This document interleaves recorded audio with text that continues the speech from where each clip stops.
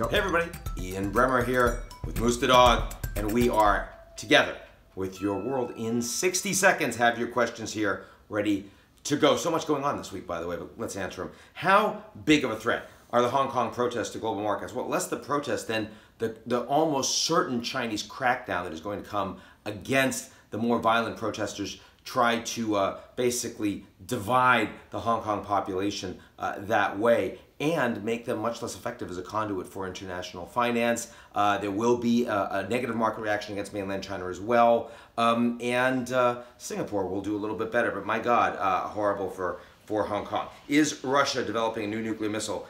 It certainly seems that way, but more importantly, it's just good to remember that there is this existential threat out there in terms of these major nuclear arms race. And the Russians have a tiny economy today, but it doesn't stop them from being able to wipe away the planet. And on balance, the fact they're in decline should make us worry. I'll see you guys next week.